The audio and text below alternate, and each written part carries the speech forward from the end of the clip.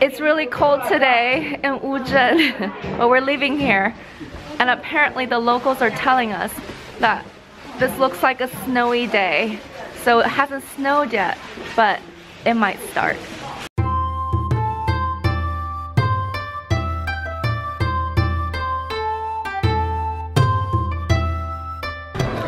So we just bought some shopping, which is oven baked cake.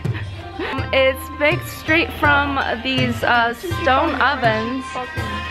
对啊，这个是什么样子的烤箱？是石头。炉子，石头 stone. We're gonna taste it and see how good it is. Yum, I hope. So I'm eating this shopping that we just ate. Really hot, really great. Thin, has sesames on it. Black. Hold on.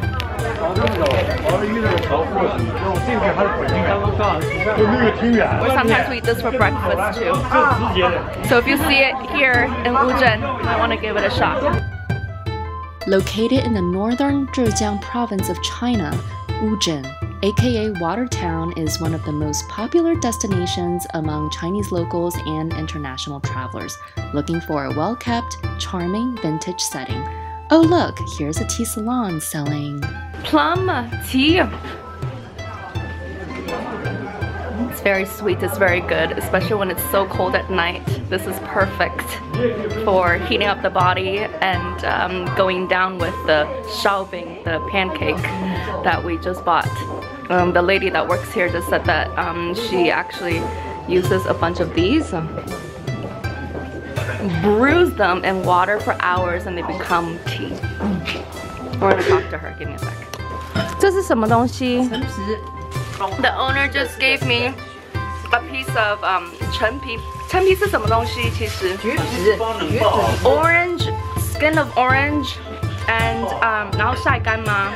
Marinate it and then dry it. It's extremely salty. Like it's really yummy actually. I grew up eating this too. 谢谢。 The town is separated in 6 areas by workshops, food and beverage, traditional culture, shops and boutiques, water township, and traditional local style dwelling houses. There's even an outdoor theater. Seriously, you just don't see this nowadays. Hey guys, it's really cool because to get Wi-Fi here, because the entire city actually has free Wi-Fi, but you have to get your password at these tourist centers. That kind of looks like this. Hold on a sec. You get your passport. Mine is over there. So now we have Wi-Fi right here. I just told this guy that he gave me air because I need Wi-Fi all the time, meaning Facebook, Twitter, and Instagram and everything. See ya.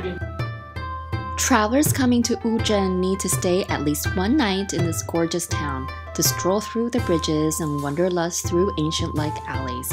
Yes, I just used that overused, cheesy, popular word, wanderlust. Hey, at least it didn't come with a hashtag. I just love umbrellas so much. So you look at this, and everything is handmade. 油纸伞. So it's oil, paper, umbrellas, and you can use it during the rain and in the sun.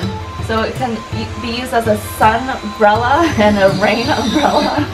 And everything's handmade, so it's literally painted by like artists. And everything has like Chinese writing on it.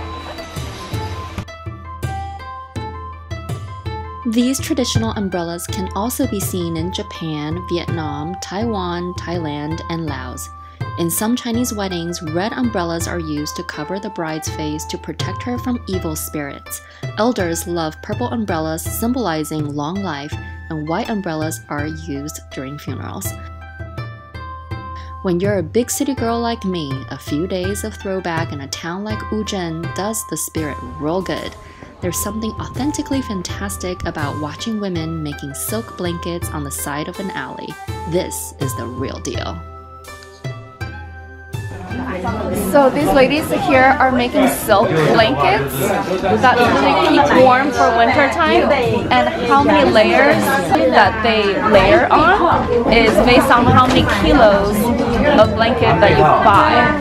They do this all by hand, and it's a specialty here in Wuzhen.